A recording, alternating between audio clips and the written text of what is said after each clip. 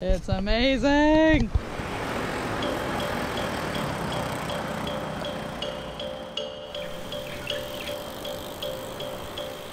Taiwan! What an incredible place to cycle tour. We get a lot of questions and interest about our cycle touring trip around the island of Taiwan.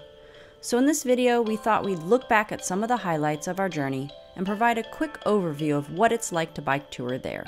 Just to get some of the basics out of the way, we spent 3 months on this tiny, beautiful, and culturally packed island from mid-October to mid-January 2018-19, and cycled a route that is not the typical round-the-island itinerary, i.e., we didn't stick to the one. So beautiful. We should also mention that we were there so long because we did some volunteer work, which we'll touch on in a bit. Most people spend 2 to 3 weeks riding the island, but we personally loved the extra time to explore. We'll link our route in the description, and if you want to see some of our videos from the trip, check out our Cycling Taiwan playlist. We vlogged our whole adventure so you can really get a sense of what it's like. So, with some route advice and guidance from a local who's cycled near every road on the island, check out Andrew's blog for route tips, which we'll link in the description below. We cycled from Taipei to the west coast, and then went promptly into the hills, stopping in Taichung, then back into the mountains to visit Yushan National Park. Next, we cycled the coffee road to Kaohsiung with a quick trip to 𝙎𝙊𝙖𝙍, then around the bottom of the island and up the east coast back to Taipei to complete the loop. Almost forgot, we also made a little inland journey to Taroko Gorge. You can't miss that. Alright, let's see what it's like. Taiwan is a cycle tourist's dream. Great cycling, tasty food, beautiful scenery, and friendly people. Like many cyclists, we're guessing you've heard cycling in Taiwan is pretty awesome, and we'd have to agree. We loved it, plain and simple. You'll most likely start in the capital of Taipei, where you'll find an array of bustling night markets serving up all sorts of tasty street food delights. Alright, I'm about to try the octopus. Ready? Foot. That's pretty tasty. Yeah. It's a winner. We'd recommend at least a couple days here to acclimate and see some of the sights. Whoa! Taipei 101! While some think of Taiwan as an island of smog and factories, this really only applies to parts of the west coast of the island. So if you can handle some climbing, we recommend heading inland to avoid the smog and industrial city sprawl and experience the lush, green jungles and incredible mountain ranges instead. Also, don't be surprised to see some monkeys along the way. Oh my god. Huh?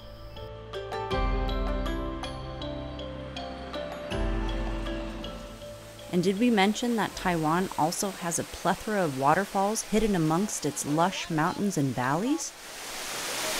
Our first time in these waterfalls. Check out Xiao Fei's blogs for more info. We'll put a link in the description. There are also smaller islands you can explore by ferry, and don't miss swimming with sea turtles. This was definitely a highlight of our trip on the island of 𝙎𝙊𝙖𝙍. Weather. The weather in Taiwan can get crazy, so do plan ahead to avoid the heat and the heart of typhoon season, i.e. don't go in summer. That'd be June, July, and August. And always be aware of what's predicted weather-wise. Yeah, with your raincoat hood on. I just changed mine too, it's quite nice. I'm practically being blown off my bike. It's so windy! Also, it might take some adjusting for your body to get used to the humidity. Sports bra. Sweat glove. Yeah, it could be. Taiwan experiences earthquakes being in the Ring of Fire, so something to be aware of. And don't forget about the incredible sunrises. Make it a point to see one while you're in Alishan or Yushan, if you can. Oh wow, over there too. Behind us that way is cool. This is gonna be amazing. The sun is still coming up and over. They're epic. The roads. Woohoo! Not going uphill anymore! The roads are paved everywhere. I gotta change my gears. and usually it's the silky, smooth tarmac variety. Seriously, Taiwan, your roads win an award in our cycling books. Even in the tiny countryside towns we went through, and random village roads in the hills, we found the paths paved. So you shouldn't have to worry about an unexpected off-road adventure. Steep grades. Things in Taiwan go up abruptly, so get those climbing legs ready.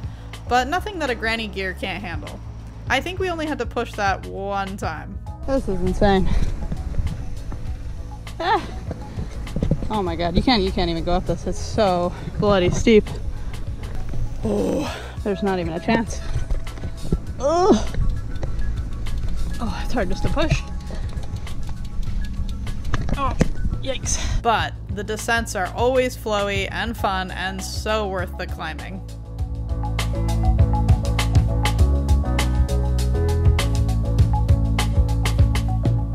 The people. Friendly people abound, and cycling in Taiwan has grown very popular recently, so expect to get a lot of cheering, friendly waves, thumbs up, and 𝙎𝙃𝙄𝙎, 𝙎𝙃𝙄𝙎. It's really fun to feel like you're a part of something special when you cycle around Taiwan.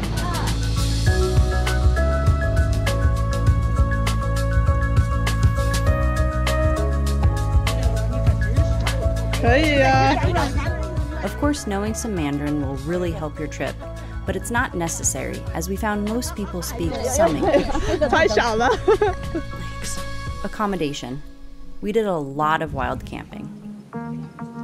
We found that no one bothered us, and we always made sure to be out early, with some warm showers and couch surfing stays in the cities. We also stayed in a school for a night, and I've heard you can camp at temples and police stations, though we never tried it. So we had heard that you can camp at elementary schools, primary schools, whatever, high schools. I'm not really sure if that's doable. All around Taiwan. So we thought we would test out the theory today, and here we are. Look at this. It's like a full-on apartment. Got bunks. Got a bathroom. There's a wet room shower. I could wash my clothes. This is crazy. There's soap and everything over there. We just have to be out by 6:30 tomorrow morning before the kids get here. And yeah, that's it. So first night riding in Taiwan, we've got a bedroom to ourselves. What do you think about that? Awesome. Food. Taiwan has an array of delicious food, and in the towns and cities, there are roadside stops on nearly every street. Meat in it, or I can ask. Huh? I can ask. Yeah. There are convenience stores everywhere, so you probably won't have trouble sourcing snacks and even meals there. 7-Eleven is like the oasis for anybody driving, motorcycling, cycling. It's just packed. Packed with it. They have their own cafe over there. We also had no problem stocking up on bread and peanut butter, and the fresh fruit in Taiwan is so good. And don't miss out on eating the xiaolongbao, the soup dumplings, and drinking some 𝙏𝙃𝙄𝙎, that's milk tea, that Taiwan is so famous for. Oh my god. They put a fried dough stick in here. That's amazing. It tastes so good. The East Coast. Wow. We liked saving this for last, though the winds were definitely against us as we pedaled north. But we were also there in the wind season, i.e. December, January, and we got through it okay. It's a little bit windy. We're going that way. The sparsely populated East Coast will blow your mind. In our case, pun intended. With gorgeous coastline and stunning views. It's a totally different vibe. This is where you can head to the famous Taroko Gorge, which we highly recommend cycling. Things get intense if you want to cycle the whole thing, or you can just do an out and back, which is what we did. We were also able to camp for free at 𝙀𝙃𝙄𝙎 campground, which is just off the road, and you can easily find it on Google Maps. What a day! Yeah. So we mentioned doing volunteer work in Taiwan, and that was through the WWOOFing network. The what? Yes, that stands for Worldwide Opportunities on Organic Farms. With our membership, we were able to volunteer on organic farms and have unique homestay experiences. We definitely recommend if that's something you're interested in, link in the description.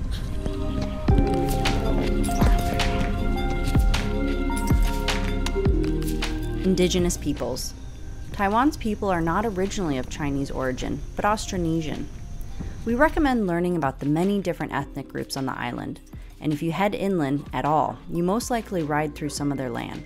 This was another highlight for us for sure, especially staying and volunteering with 𝙒𝙃𝙄𝙎, an indigenous woman and her family at their home in 𝙒𝙗𝙗, near Taitung.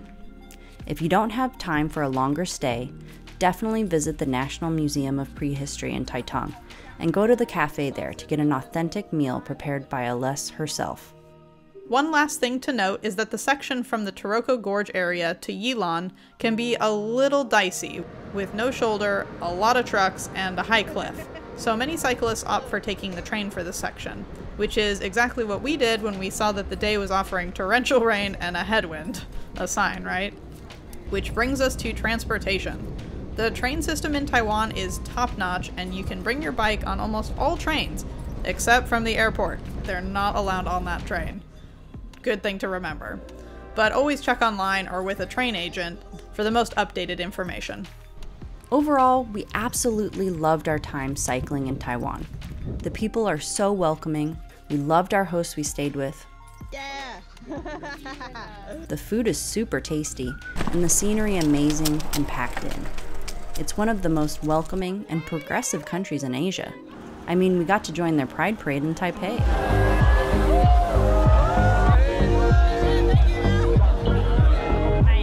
We'll also be making a more detailed guide to cycling Taiwan. But if you have anything to add that you think someone should know about, or if you have any questions, be sure to leave them in the comments. Just making this video makes us want to return ASAP, and I know someday we will. Hopefully you enjoyed this video, and if you did, give it a thumbs up. That helps the video and tells YouTube to show it to more people. And if you'd like to see more cycle touring content, be sure to subscribe and turn on the notifications by hitting that bell. We have lots more to share from our trip, and we'll be making cycling guides for more countries, including parts of Europe, Southeast Asia, Australia, and New Zealand. This is just unreal. Oh my word. For now, Happy adventurous cycling wherever you are. and remember to Rad on!